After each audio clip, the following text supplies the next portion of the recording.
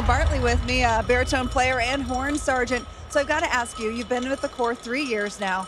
What's more challenging, leading a whole section or nailing your own solos and solo moments?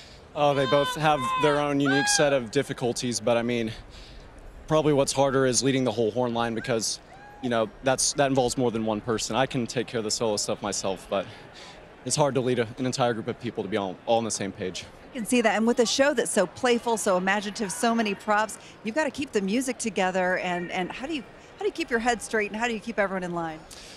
We practice hard every day. It just takes a lot of mental focus. The staff trains that into us to be able to keep our minds right, our minds engaged the entire show. A lot of training. It's not easy being green, right? No, it's not. What are you going to take away from this experience now that this is your age-out year?